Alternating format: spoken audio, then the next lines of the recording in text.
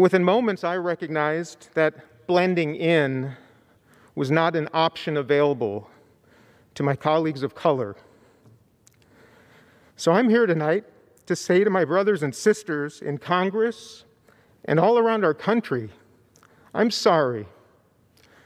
I'm sorry. For I had never understood, really understood, what privilege really means.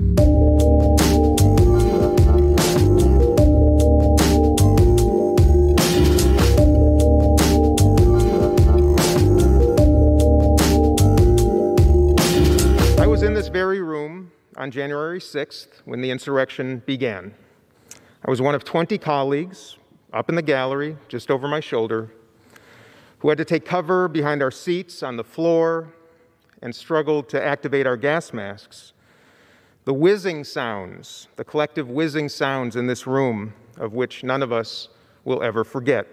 But I'm not here this evening to seek sympathy or just to tell my story, rather to make a public apology for recognizing that we were sitting ducks in this room as the chamber was about to be breached. I screamed to my colleagues to follow me across the aisle to the Republican side of the chamber so that we could blend in,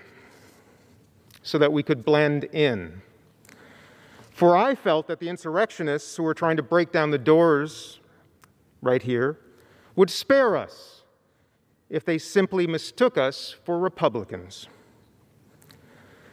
But within moments, I recognized that blending in was not an option available to my colleagues of color.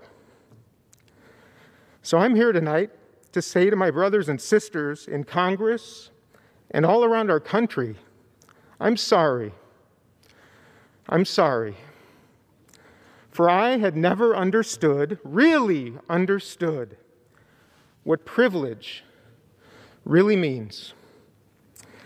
It took a violent mob of insurrectionists and a lightning bolt moment in this very room. But now I know. Believe me, I really know. But I want to close with an invitation, a hopeful invitation at that, to everybody watching or listening. Whether you experienced January 6th right here in this room, whether you were barricaded in an office across the street, or whether, like most Americans, you experienced it through a television screen.